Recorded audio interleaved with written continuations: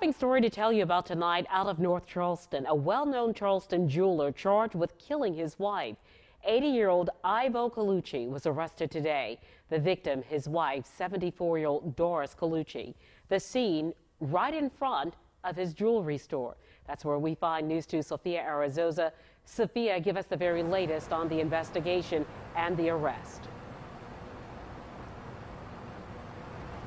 Good evening, Carolyn. Like you said, Ivo Colucci is charged with murder for his wife, Doris, who is 74 years old. Now, we're told North Charleston police officers responded to shots fired shortly after 4 this afternoon. I actually want to give you a look at what this scene was like just a few hours ago.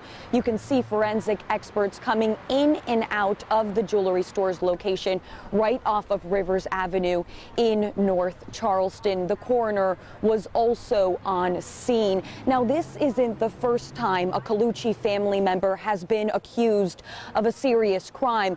You may recall back in May of last year, Michael Colucci was actually arrested by SLED agents. He was charged with murder for his wife, who was found strangled outside of a building in Somerville. Now, her death was originally being investigated as a suicide, but later revisited as a homicide.